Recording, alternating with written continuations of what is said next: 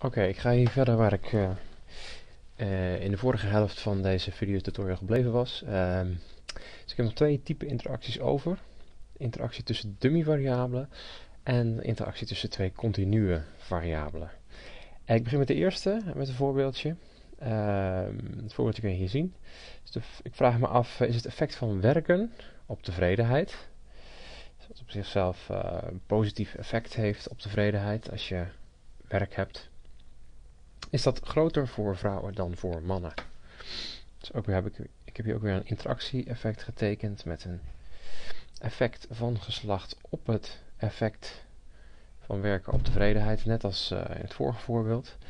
En nu verwacht ik dat dat positief is, dus dat het positieve effect van werken voor vrouwen alleen nog maar groter is. Dus ik verwacht dat het interactie-effect positief is ook. Misschien omdat ze, ik weet niet, jarenlang voor vrouwenemancipatie hebben gevochten en nu het eindelijk zover is, verschaft werken meer tevredenheid voor vrouwen. Of zoiets. Maar goed, het gaat me natuurlijk nu niet om de theorie, maar om een begrijpelijk voorbeeld en om hoe je dat aanpakt, de analyse daarvan. Dus dit is het idee. Is het effect van werken op tevredenheid groter voor vrouwen dan voor mannen? En dat zijn dus twee dummy variabelen, dummy man-vrouw en een dummy niet werkend. En overigens is het misschien nog wel handig om te zeggen dat ik interpreteer dus nu als dat het effect van werken verschillend is voor mannen en voor vrouwen. Maar rekenkundig kan ik het ook de andere kant op interpreteren. En dat komt op precies hetzelfde neer. Dus ik zou ook kunnen zeggen van, is het verschil tussen mannen en vrouwen, is dat anders onder werkende dan dat is onder niet-werkende. Dus dat is precies de andere kant op geïnterpreteerd. Rekenkundig komt op hetzelfde neer, want het is een interactie-effect en A maal B is hetzelfde als B maal A. Maar het is meestal wel een richting die theoretisch, zeg maar, meer hout snijdt. In dit geval denk ik dat het op deze manier is. Dus dat het effect van werken verschillend is voor mannen en voor vrouwen. En daarom interpreteer ik het op die manier. Maar het had dus ook andersom kunnen zijn. Dus dan had de vrouw hier gestaan en werkend hier. Oké, maar dat terzijde. Ik zal kijken of ik hem kan draaien ook weer. Dus ik ga gewoon verder met de syntax waar ik net gebleven was. Dus ik heb al die variabelen al aangemaakt. Behalve werkend. Die maak ik hier. Ga ik verder niet bespreken omdat ik het al vaker heb gedaan. Hier zie je dat er een interactievariabele wordt aangemaakt. Compute IA is werkend maal vrouw. Runnen. En dan tenslotte de regressie die we willen hebben. Tevredenheid als afhankelijke variabele vrouw. En werkend. Altijd even de hoofdeffecten ook toevoegen. En tenslotte de interactieterm. En die tabel heb ik in mijn PowerPoint staan. Staat hier. En eigenlijk gaat de interpretatie vrijwel hetzelfde als bij een 1 dummy en een continue variabele geïnteracteerd. Maar je hebt nu dus twee dummy variabelen. Dus dit is de regressievergelijking als je hem al uitschrijft. En je zou eigenlijk kunnen zeggen dat er nu 4 groepen zijn. En het is ook wel goed voor het inzicht om die 4 verschillende vergelijkingen uit te schrijven. Dan zie je heel makkelijk wat die getallen allemaal betekenen. Dus we hebben 4 groepen. We hebben ten eerste, even kijken waar ze zijn, de niet-werkende mannen. Niet-werkende mannen hebben een 0 op de vrouwvariabele, een 0 op de werkend variabele en dus ook de interactieterm valt uit de vergelijking weg. Dus we houden simpelweg het intercept over. Dus het intercept is de geschatte tevredenheid van niet-werkende mannen in dit model. Nou, dat kunnen we ook doen voor werkende mannen. Werkende mannen hebben ook dat intercept en dan hebben ze het effect van werkend. Want daar hebben ze een score 1 op. Maar ze zijn nog steeds geen vrouw. En dat betekent dat ook nog steeds de interactieterm uit de vergelijking valt. Dus dit is de vergelijking voor werkende mannen. En dan zie je dat die min 0,027, die hier stond, dat is het verschil tussen niet werkende en werkende mannen in de geschatte tevredenheid. Dus binnen de groep mannen is dit het geschatte verschil dat te wijten is aan werken. Dus dat is steeds dat, zeg maar, als je een interactieterm hebt, dan is het hoofdeffect is het effect in de referentiegroep van de andere variabelen. Als je het nog steeds kunt volgen. Dus het hoofdeffect van werkend, die min 0,27, dat is het effect in de referentiegroep van de andere variabelen. Is dus binnen de groep mannen. Ja? En dat zie je zo als je het uitschrijft. Dus het effect van wel of niet werken binnen de groep mannen.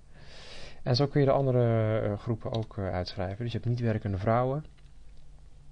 Je hebt alleen het intercept en het vrouw-effect. Dat is maal 1. Dus dat is, zeg maar, die min 0,243. Dat is het verschil tussen mannen en vrouwen binnen de groep niet werkende. En dat kan je ook doen voor de laatste groep. Werkende vrouwen. En die hebben de hele vergelijking. Omdat ze een 1 hebben op vrouw zijn. Een 1 hebben op werkend. En dus hebben ze ook de interactieterm. Dus werkende vrouwen hebben, zeg maar, het intercept. Het effect van het vrouw zijn. Het effect van het werken. En dan nog een interactie erbovenop. Dus die interactie met die twee dummy variabelen zegt eigenlijk van, is er nog een effect bovenop de losse effecten van het vrouw zijn en van het werken. Dus waar die twee samenkomen, en vrouw zijn en werken, is de geschatte tevredenheid daar in die groep nog hoger. En deze tabel suggereert dat dat zo is, omdat het effect significant is. En dat is ook nog zeg maar een redelijke tevredenheidsbonus van bijna een halve punt. Als je en vrouw bent en werkt. En ja, als een variabele meerdere categorieën heeft, gaat het op dezelfde manier. Dus in plaats van werkend versus niet werkend hadden we ook kunnen hebben werkend versus gepensioneerd en werkend versus werkeloos en werkend versus huisvrouw. En die hadden we dan allemaal kunnen laten interacteren met de variabele man-vrouw. Dus dan hadden we allemaal losse interactievariabelen gehad. En die hadden allemaal steeds aangegeven of het verschillen zijn tussen mannen en vrouwen in het verschil tussen werkende, werkloze, werkende, gepensioneerde enzovoort. Dus dat gaat op dezelfde manier eigenlijk. Oké, dan hebben we nog eentje over. En dat is een interactiemodel met twee continue variabelen. En daarvoor ga ik naar een iets ander voorbeeldje. We hebben niet zo heel veel continue variabelen, meestal in sociaal-wetenschappelijke data. Maar leeftijd en inkomen zijn wel twee voorbeelden. Inkomen heb ik al eerder behandeld. Dus rijke mensen zijn over het algemeen tevredener. En ik vraag me af, neemt dat effect van inkomen af naarmate men ouder wordt? Dus je ziet een getekende interactie van leeftijd op het effect tussen inkomen en tevredenheid. En ik denk dat het misschien een negatieve interactie kan zijn. Dus op het moment dat mensen ouder worden, wordt het effect wat plus is van inkomen op tevredenheid een kleinere plus, minder. En misschien omdat het begin van de levensloop zijn mensen druk bezig met werken en geld verdienen. En dan op een gegeven moment wordt dat wat minder belangrijk. En dan gaan mensen andere dingen des levens belangrijk vinden. Maar goed, nogmaals, het gaat mij hier niet om de theorie. Ik wil eens even kijken hoe dit werkt en hoe je dit analyseert. Dus we hebben nu twee continue variabelen. Uiteraard vermenigvuldig ik die ook gewoon weer. Dus een syntax erbij. Dus ik heb hier de variabele leeftijd, heb ik even gerenamed.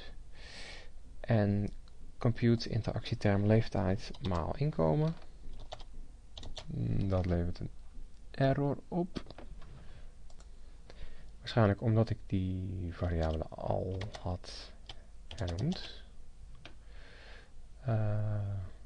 Dus dan zou dit zo moeten werken. Ja, want dat deed het al. Oké, en dan de regressieanalyse. En dan krijg ik deze uitkomst. Ik zal even kijken of ik die wat kan inzoomen. Ja, hier is die. En dan zie je dat er ook de interactieterm is significant. Hier, significant. En negatief ook, dus zoals ik al verwachtte. En nu is er één probleem, en dat is als ik op dezelfde manier zoals net weer de getallen wil gaan interpreteren. Dus ik ga me dan weer afvragen van, kunnen de variabelen 0 worden eigenlijk? Dan is er één probleem en dat is dat leeftijd niet 0 kan worden. Ik geloof dat de leeftijd begint bij 18 jaar of zo in het model. En dat maakt de interpretatie wat lastiger, dus ik ga een truc uithalen. En dat is het centreren van leeftijd, van de variabele leeftijd. Centreren houdt in dat je de geobserveerde waarde, dat je daar het gemiddelde van afhaalt. Dus dat mensen met een gemiddelde leeftijd krijgen de score 0. En mensen met een minder dan gemiddelde leeftijd, die krijgen een negatieve score. En mensen die ouder zijn dan gemiddeld, die krijgen een positieve score. Dus het gemiddelde eraf halen. En dan kan leeftijd dus ook 0 worden. En dan is het makkelijker om het model te interpreteren. En dat is heel omslachtig in SPSS. Ik doe het. Dus ik wil de gemiddelde leeftijd uitrekenen. Dit gaat even mis. Ik wil de gemiddelde leeftijd uitrekenen in de hele sample. En dat, op een of andere manier is daar niet een handig commando voor. Of een handige functie voor. Dus ik doe dat met het commando aggregate. En dan maak ik de variabele LFTM. Dat staat voor mean leeftijd. Als iemand een handige manier weet om dit te doen, dan moet hij me even mailen. Dus je hebt wel een functie mean, die bijvoorbeeld in een compute kan gebruiken, maar die rekent per respondent het gemiddelde van een aantal variabelen uit. En ik wil nu juist het gemiddelde van de steekproef weten. Maar goed, zo werkt dat in ieder geval. Dus laten we het maar eventjes zo doen. Je ziet hier dat het is maar 1 score, want iedereen heeft namelijk hetzelfde gemiddelde toegekend gekregen. Dus iets meer dan 43 jaar oud. En hier reken ik dan de gecentreerde leeftijd uit. LFTC, C van centered, is de leeftijd van iemand min de gemiddelde leeftijd. En als je daar frequenties van uitdraait, dan zal je zien dat er ongeveer evenveel mensen een negatieve score hebben als dat ze een positieve score hebben.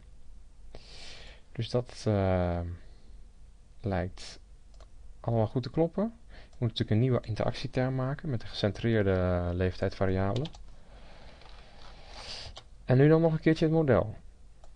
Ook uiteraard met de gecentreerde leeftijdsvariabelen als hoofdeffect en de gecentreerde leeftijdsvariabelen in de interactie.